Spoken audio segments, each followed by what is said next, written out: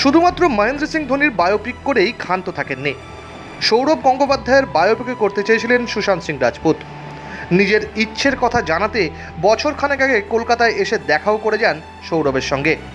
সেদিন উত্তর কলকাতার লাহাবাড়িতে একটা বিজ্ঞাপনে শুটিং করছিলেন সৌরভ নিজেও। সুশান্ত দেখা করতে চান জানতেন, চলে আসতে বললেন লাহাবাড়িতে। সেখানেই দুজনের এক প্রস্ত কথা হয়।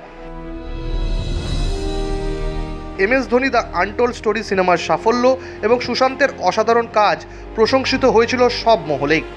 সৌরভ নিজেও সুশান্তের প্রবল প্রশংসা করেছিলেন সেদিন। সুশান্ত সৌরভকে বলেন তিনি বাঁ হাতে ব্যাট করতে পারেন। নিজের বাঁ হাতের কয়েকটা ভিডিও ক্লিপও দেখান তাকে।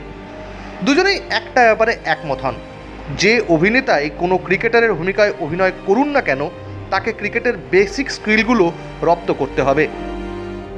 নিজে একসময় ক্রিকেট খেলেছেন, সেটাই ধোনির ভূমিকায় অভিনয় ক্ষেত্রে তার সবচেয়ে বেশি কাজে লেগেছিল। সুশান্ত এমনটাই বলেছিলেন সৌরভকে। তবে সৌরভের বায়োপিকের কাজ আর এগোয়নি বলে আলোচনাও আর এগোয়নি।